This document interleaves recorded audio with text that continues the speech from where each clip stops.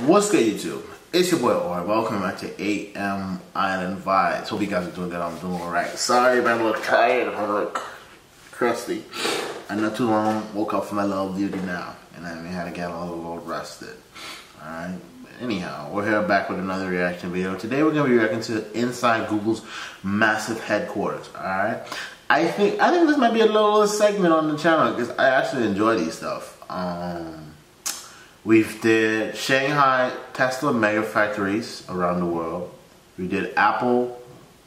How much billions? I think is it 4 billion, 5 billion mega Superdome factory, the spaceship. We did that, and we did Tesla and Apple. Yeah, I think that's it. I think that might be it. That might be it for headquarters. So then we have Google, the Google giant, the employer for YouTubers, main employers for YouTubers. Well, that is Google, Alphabet. Yeah, YouTube basically. Yeah. With that being said, hope you guys have an amazing day. Have a prosperous Christmas time and holidays with your loved ones. All right. With that being said, let's get into the reaction video. Hope I can do this quickly. That looks stupid. Alright, let's go. We all use its services every day. It answers our most bizarre questions. You're even watching this video using the company's video streaming platform. Me too. We're talking Google. Or more importantly, its bank-busting Silicon Valley headquarters.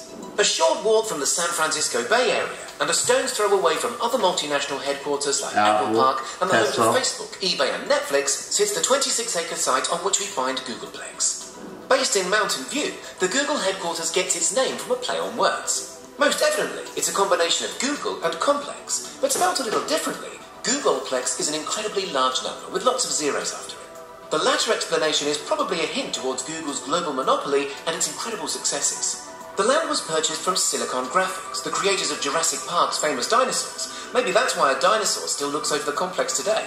For the first time ever, Google didn't move into buildings that were inhabited by previous tenants. The multinational firm this time around took matters into its own hands and employed South African architect Clyde Wilkinson. It was said that teamwork and creativity topped the mood boards in Wilkinson's office when designing the giant Google complex.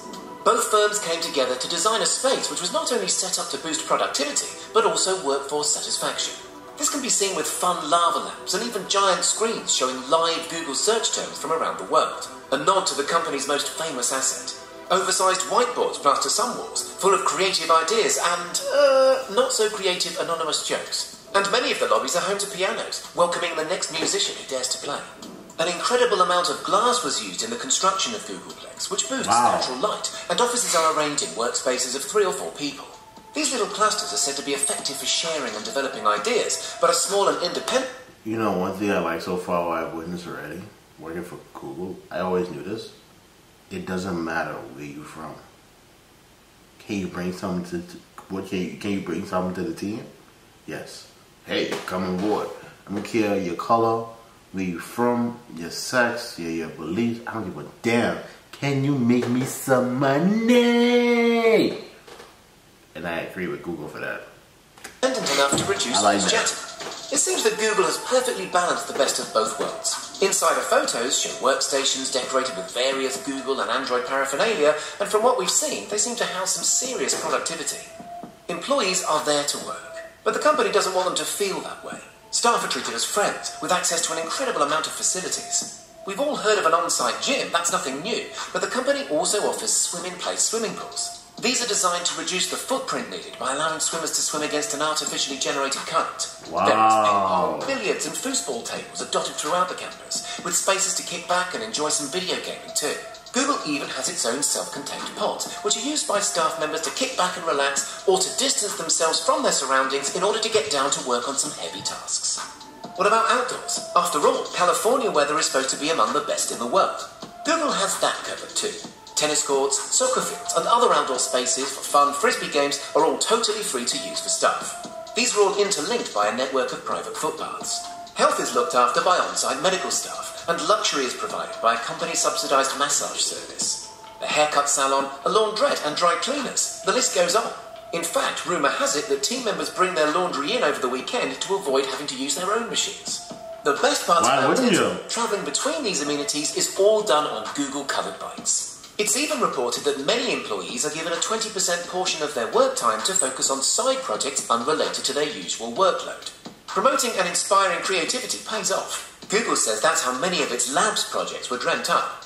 Self-sufficiency was key to the Googleplex. Although not fully, some of the complex's energy requirements are met by on-site... Google, question. Since if you're watching this, well, you are watching this. But anyhow, why you guys never thought about making it easier for YouTubers outside of the United States or the UK or some big stuff to upload on your platform and make us monetize their channel? Come on, man. I mean, Google, you're big enough for it. You know, it's a market outside of the US and UK and Canada. Caribbean, for example. Look into it, Google. Make it easier for us. Try to find a way. Solar panels, which were carefully placed across the building's roofs. Some of the fruit, vegetables and herbs eaten in the company's cafeterias are even grown in one of the park's 2 gardens, which themselves are accredited by an educational society whose aim is to teach people about the benefits of horticulture. Many scientists and psychologists have commented on the benefits of getting outdoors for our mental health. And as you'd expect, tech giant Google recognizes it. Hey, you know what's funny? All these niggas working at Google, right? But like 90% of these niggas have an Apple computer. That says something a lot. Do I really want a Google laptop? If your own employees don't even... I have a question, Google. Why is the employee not using your own product? No, I didn't make it. I don't know. It's something I realized. Watch. So far, I've counted. I've seen a lot of Apple so far from this video. Well, let's keep counting with just in front of it. So far, 4. I don't think that's an Apple. Mindfulness spaces strategically placed MacBook still. MacBook. No phone. Oh, and one last burden, food. Are you sitting down? Because this isn't for the faint-hearted. Google provides its staff with food, and a lot of it entirely for free. Workers can enjoy breakfast, lunch, and dinner at the site's various cafes free of charge, including the Charlie's, the main cafeteria, which was named after Google's first lead chef, Charlie Ayres. Nowadays, the restaurants focus on food that is fresh, organic, and healthy. Those Buddha bowls or that smashed avocado on toast that you see on Instagram, these are the sorts of meals being dreamt up by head chefs, which include a fusion of the world's foods. We imagine a wide variety of dietary requirements are considered when planning the menus at the Googleplex. But Google employs real people. They're not all robots. 6. And these real humans get hungry between meals, just like you and I. The solution? 7. Every single workspace is within walking 8. distance of an entire snack, which is stocked with treats like granola, candy, and hot and cold drinks.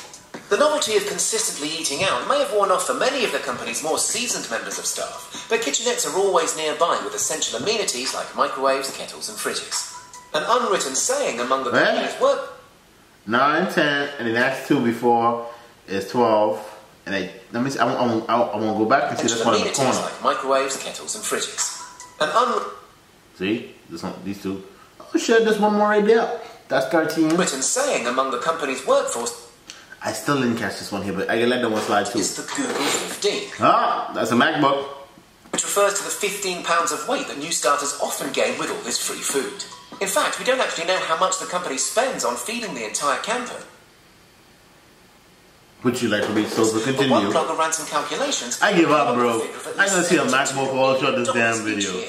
Travelling to and from the expansive site, employees are likely to catch a Wi-Fi-enabled diesel-powered bus.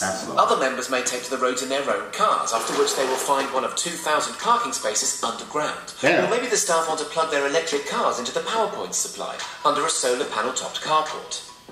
Any visitors to the site will be quick to notice the fun aspects that Google injected here and there. An army of Android statues populate the main outdoor area, a Kit Kat and a gingerbread man to name just 2. Of course, the green Android character features, as well as various spin-offs such as the metal Android statue popping out of the Android building's upper floor. Wow. What did all this cost?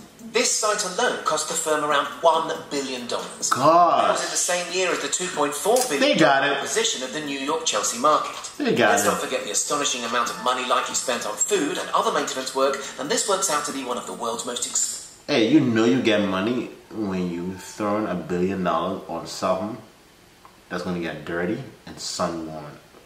Be in the sun. Think about it. Imagine if you accidentally break one of those. No wonder they got a damn little border around there. Keep your ass away from it. Benson headquarters. What do you think of the tech giant Google's fusion of home and work? Apple, I mean, come on, Apple. Google's got it. With incredible benefits. Or do you value time spent away from work? One thing's for sure, though, if for nothing else, this place is good for a visit, as an insight into what the future may hold. Yeah. You know, all these companies sound like a good visit, man. I think you'll find some entertaining in all of them. I really want to visit Tesla though. Apple. Which one? I'm not too fond to visit Facebook really. Facebook. Yeah, I'm not too fond to visit Facebook or Google. Really, truly. I want to visit Apple. That shit look clean, bro. I won't go inside the dome, the little oval crap. I don't know, oval, circle crap. Apple Park. That's the name of it. I won't go in there. Just walk around. Hi, my name is Ari Mizik. I am the first African American. Oh, not African. American. I am the first black president, CEO, and chairman of Apple Corporation. All right, give me your monies. But yeah, man, I hope you guys enjoyed this video, man. If you guys are new to the channel, man, smash that like button, subscribe, comment down below. You guys will see more home headquarters videos. That's a nice little slogan. We can use that one. Yeah, with that being said, I hope you guys have an amazing day. Be happy, be blessed, and remember the world is yours. Peace.